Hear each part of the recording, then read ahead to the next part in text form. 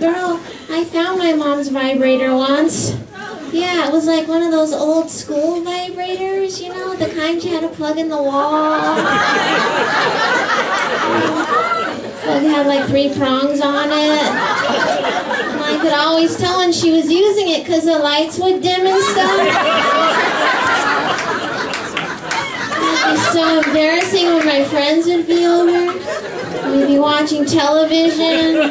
They'd go all fuzzy. And they'd be like, wow, your mom really likes to vacuum in her bedroom a lot.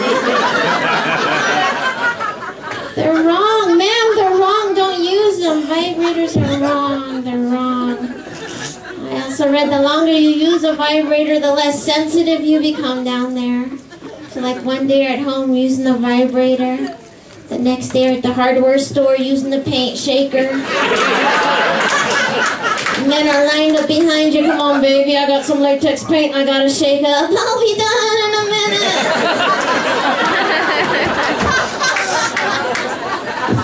It's not right. It's really not right. Sex is out of control in our country. I'm telling you, it's out of control. I read that there's over 250,000 porn sites for men in the United States of America. Sir, do you understand what I'm saying? 250,000 porn sites? That's crazy. They're not good. That's crazy. You know how many porn sites there are for women? 17. Because apparently women, if we want someone to talk dirty and nasty to us, we just go to work.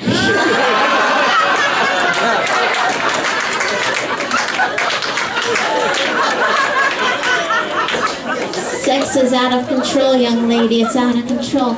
Last week, a man was arrested in Seattle for masturbating violently in a public park. Do you understand what I'm saying? For masturbating violently. I guess he was caught yelling at his private area, "The world doesn't revolve around you! Only my hand does!" Sex is really out of control. I blame the internet. I blame the internet. I do, because there was this couple in Bakersfield that got in trouble recently for skydiving and then having sex and then videoing themselves having sex skydiving. That's crazy, right? You know, because I have practical questions. Specifically for the woman. Like, you know, how do you keep it, you know, like, lubricated when you're free falling at 200 miles per hour? I can't even do that during a heat wave when the ceiling fan is set to low.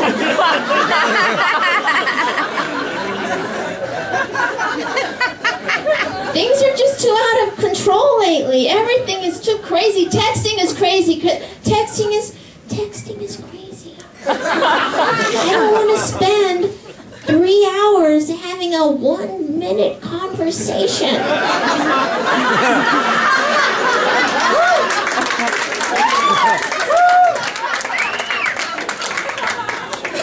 Right? The only reason, and I am going to be a little bold here, but the only reason I started, you know, texting is because I had an activity partner for a while. And we started sexting. That's how I learned to text. Sexting. And then all my girlfriends saw that I was sexting, so they started texting me. You know, but at that point, I was like a Pavlov's dog. Every time my BlackBerry would go off, I'd be like, oh, fuck. Then I'd read it. You want to meet for coffee? I want to meet for coffee hard. Oh my God, tell me you're going to sip that coffee slowly. Sip that coffee slowly. Now pull my hair and gulp that fucking coffee. Can you feel the Arabica beans hitting the back of my throat?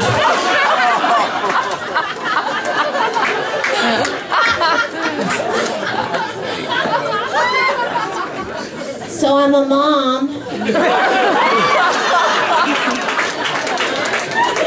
Don't get nervous, I'm a fun mom. I'm a fun mom.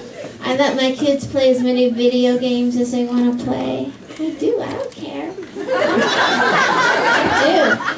think this is going to be a skill that everybody has to have in 10 years to get a job. And if not, this will at least make the ladies happy.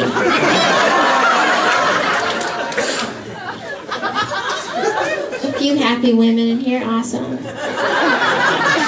I play video games with my kids, I do. I don't mean to brag, but I rock at Call of Duty. I rock at Call of Duty. Is it wrong to kill your kid's avatar, then laugh as it bleeds out? They're all crying, "Why'd you kill me, Mommy?" "Because Mommy needed a tactical nuke, newbie." "Drop down and give me 20. Actually, the other day, for the first time, I thought maybe I let them play too many video games. For the first time ever, I thought that. For the first time, like, I was in a hurry. We had to go to the doctor because the kid had a rash again, And what's up with those rashes? Anyway, so he's on the PS3, my little one, right? And I'm like, okay, get off the PS3. We gotta go. And he's like, okay, let me try to kill myself first, And I was like, all right, and but he's messing with me. He's pulling my leg, right? He's messing with me, and then I start getting a little uptight, and I'm like, let's go, come on, let's go. And he's like, all right, I'm trying to kill myself, right? But I knew he was messing with me, and I started losing my stuff because I'm a mom, and that's what we do, And I was like, what's the point of having a gun in the middle of a war zone if you can't take yourself out lickety split?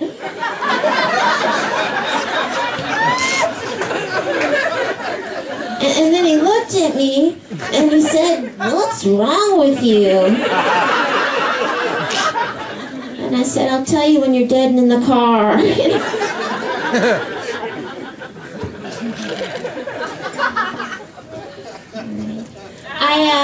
think the hardest part about being a mom, honestly, I'm going to be completely honest with you, is hanging out with other fucking moms. I'm not talking about your girlfriends who accidentally have kids. I'm not talking about those girls. I'm talking about those girls. I'm talking about those girls whose kids go to your kid's school. I'm talking about those women. You know who I'm talking about, right? There's always 2 or 3 in the grade. They're all anal, and they have a lot of energy, and they're very organized. They go on private secret little lady luncheons. Yeah, and they let the rest of the shitty moms know that they're going on a private secret little lady luncheon. And they go on vacations together, but their idea of going on a vacation is like, river rafting down the Colorado River during the middle of winter. And I say bull crap to that. My idea of a ladies' getaway is drinking some shooters, smoking a jive stick, and the donkey show in Tijuana, bitches! A jive stick. Thank you very much. Good night.